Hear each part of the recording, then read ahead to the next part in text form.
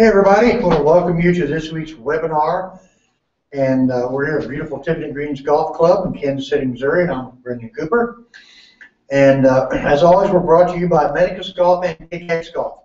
This week's webinar is talking about how you should practice instead of standing out on the range just beating golf balls. So, Brenndan, how much does somebody learn from just raking over ball after ball with no specific thought as far as practice? As far as learning anything, not much. It can be more harm than good. So you can stand out there and beat balls all day long, but if you don't know exactly what it is you're trying to do, or you don't have a specific setup, what we like to call a training station, you could be trying to ingrain all the wrong things again. Exactly. Yeah. Well, we shot some video for you, show you 3 or 4 separate drills and how to set up for it. So I'm going to go up and screen share this with you. If you have any questions, type the questions in the sidebar, and at the end of the webinar, we'll go through those, right? So hang on 1 second.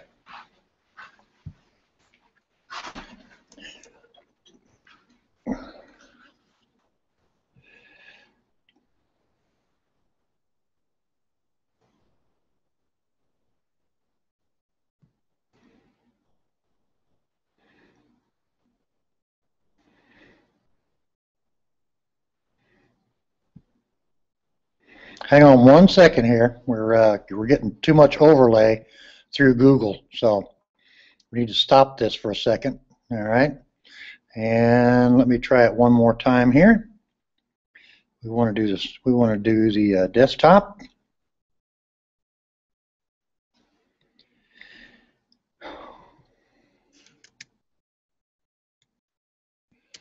And let's see if we can bring it up.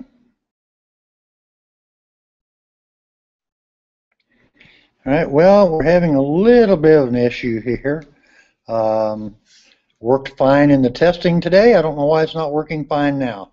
So let me just try it one more time here.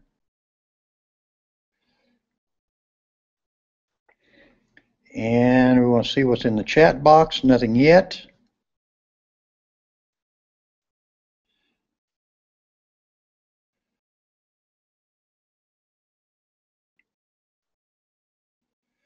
Alrighty, one more.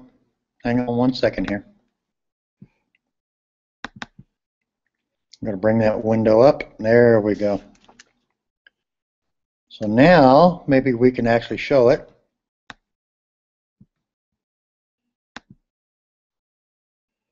There we go.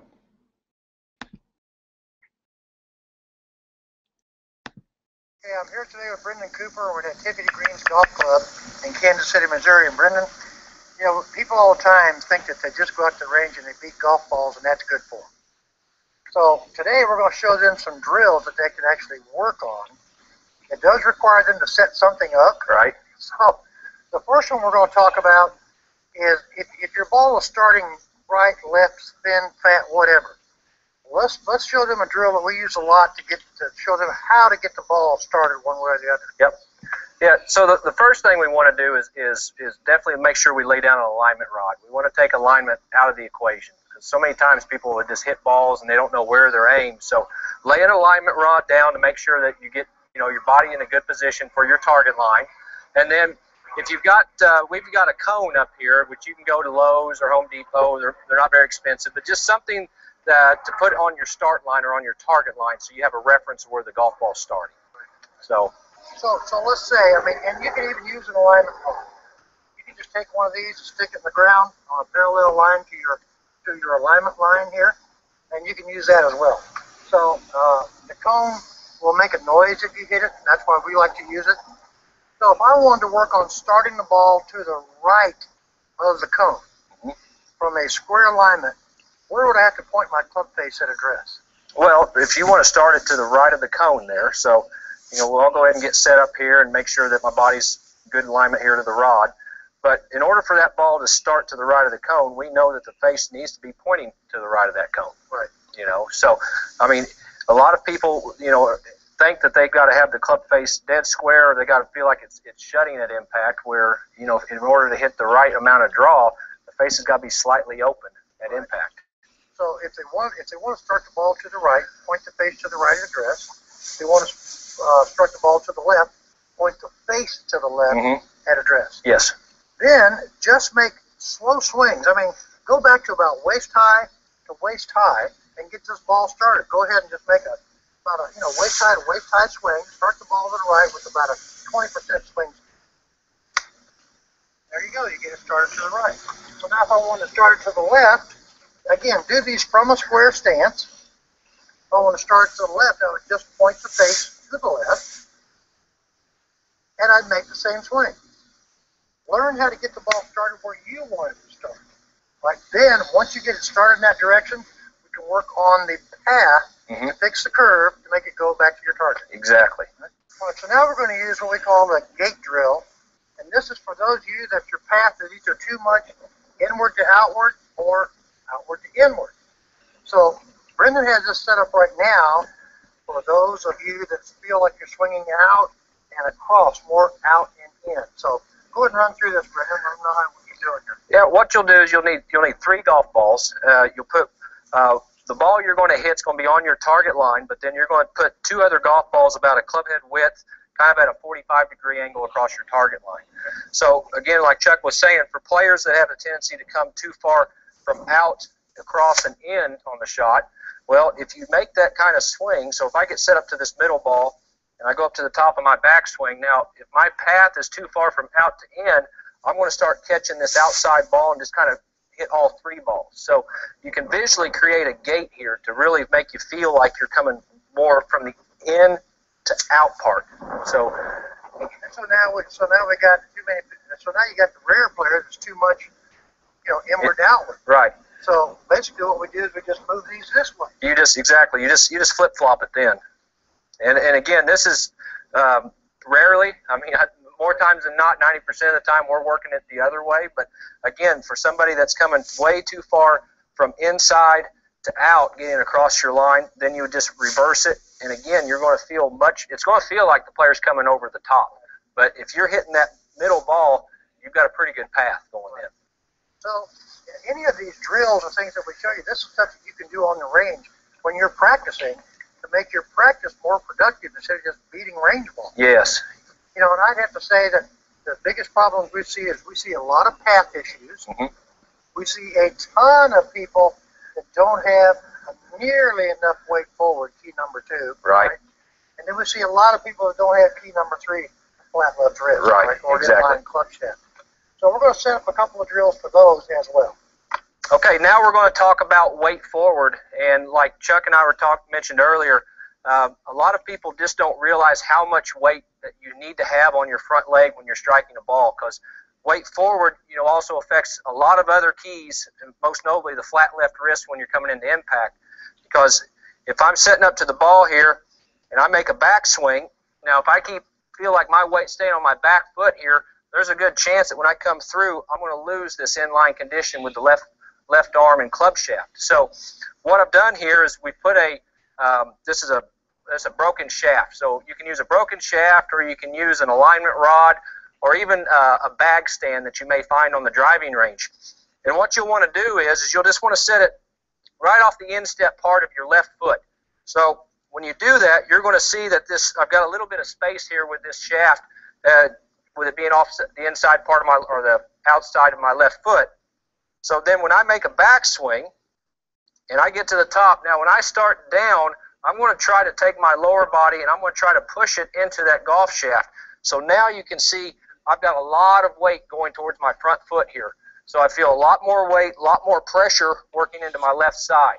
And that'll help you get the sensation of making sure that you've got weight going to the left, getting it on the front foot at impact. All right, for this drill, we've got an old shaft with the end cut out. We've got an alignment stick stuck in it. And we're going to use this a couple of different ways, because you'll see players, and again, it goes hand in hand with the gate drill. Some players are more outward to inward, and some are more inward to outward, and they can get to the extreme. So the ideal thing we want to set up is we want to try to set this up on the angle that your club sets at address. So let's say you have somebody that is too much inward to outward in their downswing. They would want to feel like from the top, right, that they are moving They can feel like they're moving your chest. They can feel like their right shoulder's moving outward a little more. And you keep it on top of that rod. Okay. Now the other person that is going too much outward in the downswing, right, in the same backswing. Now if they're going too much outward, you can feel like the hip is moving a little more cross-line, the hips, and the right shoulder staying back a little longer. And that will change the angle to bring it more what we call inward to outward. All right. So you can really tell with mirror drills. Yep. I mean, if you take a mirror, if the camera is a mirror, you get up here and you swing down and your shaft looks like this. I mean, that's a pretty good direction. This thing's going really outward, inward to outward, right? Yes. And it's the same thing if you get up here and the shaft's pointing this way. That's a pretty good indication that your path is going to go that way. Yep. So you can feel it a lot of different ways, but at the end of the day, you have to do whatever you have to do as a player to get this ball started where you want to start it. Exactly. And then control that curve. So this is really easy to set up on the tee line. And you really don't need one quite this tall, but this is just to illustrate so they can see it. You can use just one of these shafts out there and do the same thing. Yep. And there's a lot of things that you can do with alignment sticks. You know, alignment sticks, 2x4s, a ton of things you can do. Right? Oh, yeah. Anything else you want to add to this one? No, I mean, I think, you know, we use these things day in and day out when we're teaching. Right. And the thing that, you know, we talked about earlier is once we leave a student, you know, you're going to be much more better off if you take these little things and practice these things on the range instead of just going through the motions and hitting a bunch of golf balls. Right. Set up a drill station. Again, if you're working on trying to get this club to come a little bit more from more inward to outward, set up a drill station that forces you to do that. Yes. Right. I mean, if you go to a PGA Tour event, you know, Monday, Tuesday, Wednesday, they have all their training aids out. They have their practice stations out. Thursday, it all goes away, and they have to play golf. Yep. So the best players in the world setting up training stations. So just to go out and beat balls is, if you just want to exercise, there's a lot better ways to do it. Yeah. Because it doesn't do anything. You need to have some kind of practice, right, that you're going to do. It needs to be a real concentrated form of practice working on whatever it is you're going to work on. Yes. Yeah. All right, thank you.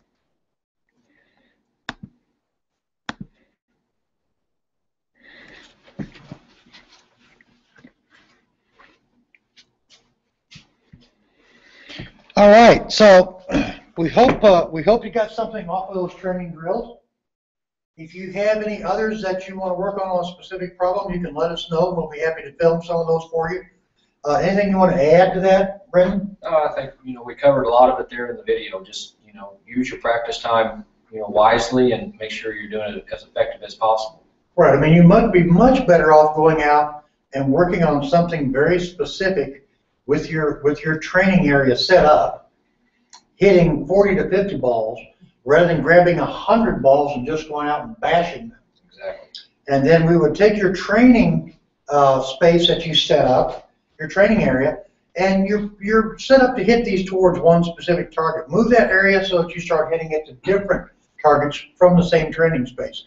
Now, for some reason, my chat window's not showing up, but I do know we had a question last week, and it was about somebody that said that the right hand was getting into the putter too much, and one of the things that I told them was they could either go left hand low, which would be putting your left hand lower on the putter, which keeps this right wrist more of a bent feel, and now you just kind of push it through with your arm like this. And then the other thing you can do is grip down on the putter, run this putter up your forearm, and grab it like this. Bernhard Longer actually putted like this for a long time to take out that move. All right, so that's one way you can do that. All right, well, I hope you all enjoyed it. Not sure what we're going to talk about next week, but we will have one next week. And I will be up in Raleigh-Durham at the teaching summit we're having next weekend, along with a lot of other great teachers. So if you have any questions, be sure to email them to us, and we will see you next week.